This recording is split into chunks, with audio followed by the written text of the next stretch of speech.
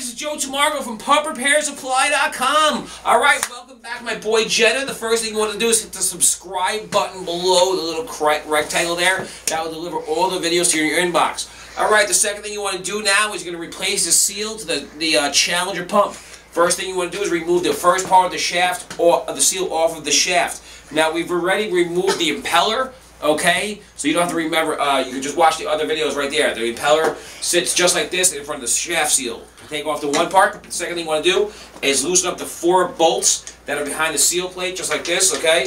Remove your 4 bolts. There's one, just like that. Nice. You want to use a socket, obviously, to loosen them up. Jenna has already loosened them. Thanks, man. I appreciate it.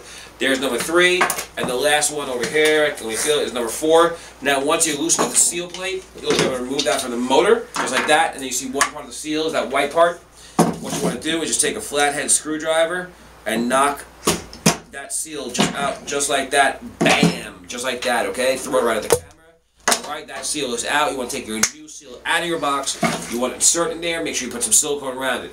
Alright, so all parts are available at PumpRepairSupply.com. This is Joe Tamargo with my boy Jetta. See you on the next of the videos. Peace!